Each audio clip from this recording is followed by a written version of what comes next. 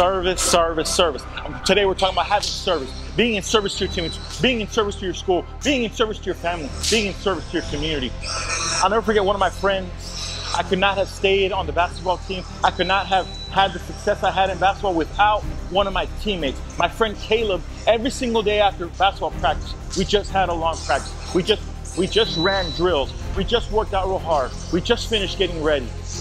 And then my friend would still give me a ride, 25, 30 minutes out of his way, just so that way I could stay on the team. I couldn't have stayed on the team without my friend giving me the ride. I couldn't have made any game-winning shots without my friend keeping me on the team. I could not have been that person taking a charge. I couldn't have been that person getting the rebound. I could not have been that person scoring the points if it wasn't for my teammate who stepped in and helped me to have success, all because he was giving me a ride. If it wasn't for his ride, there'd be no rebound. If it wasn't for his ride, there'd be no point scored. If he wasn't for those rides, there would be no charges taken. If it wasn't for those rides, I could not have been the captain of the team. But my friend, he sacrificed. He was in service to me. He gave me that ride every day, which meant I could then have service to the team.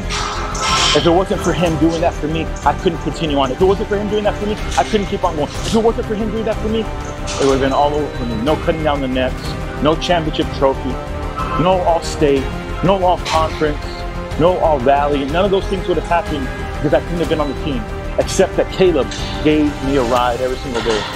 Except that Jeremiah, my other teammate, his dad would give me a ride in the mornings for the morning practice. His dad would get up early. His dad wasn't a morning person, but he was in service to me. My friend Jeremiah was on JV. He wasn't even on varsity with me. And my friend's dad gave me the ride, and he helped me to get to the game.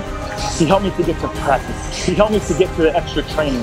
My friend's dad was in service to me and helped us to win the championship. He was in service to me and helped me to get that trophy. He was in service to me, and so that way I could have my individual success. If he was not serving me, I could not be on that team. So I want you to be that teammate who serves the other people. I want you to be that teammate who gives friends a ride. I want you to be that teammate who gives a helping hand. I want you to be that teammate who goes and gets the water. One of my favorite players, I'm a Dallas Cowboys fan, I'm wearing the shirt right now. Emmitt Smith, when he was giving his Hall of Fame speech in front of all the other Hall of Fame players, the greatest players in the NFL, Emmitt Smith still has the record to this day for the most yards. And when he stood on the platform, when he stood on the stage, he said, I could never have done it without my friend, without my teammate. He talked about his fullback, the one who was leading the path, who was making the way, the one who was taking the hits, who was in service to him. He said, all those yards that I got were a result of his service. All the touchdowns that I scored were a result of his service. All of the success was a result of his service. All of the touchdowns, the championships, and all the goals happening were results of his service. He said, Daryl Johnson, I'm thankful for you. You took so many hits. You sacrificed so much. You did it for me. You were in service to me, but you were in service to the team. And without that, there would be no Super Bowls for the Dallas Cowboys. There'd be no championships. There'd be no playoffs. All of those things, the results. Emmitt Smith's success all happened because of his teammates being in service to him. So what I want you to do is I want you to be that teammate. I want you to be the one to make the sacrifice. I want you to be the one who goes above and beyond. I want you to be the one that steps in and says, I got this. I'm going to help you out. Be in service to your teammates. Be in service to others.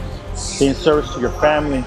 At any moment, you could be the one to go and make service. So that way when your mom someday is saying thank you, she would say thank you to you. When your teammates would say thank you, they'd say thank you to you. When the community would say thank you, they'd say thank you to you. I want you to be a Hall of Famer, but a Hall of Famer in service. A Hall of Famer in helping out. A Hall of Famer in doing for others. If you become that, you can become a champion. And don't forget, it's game time.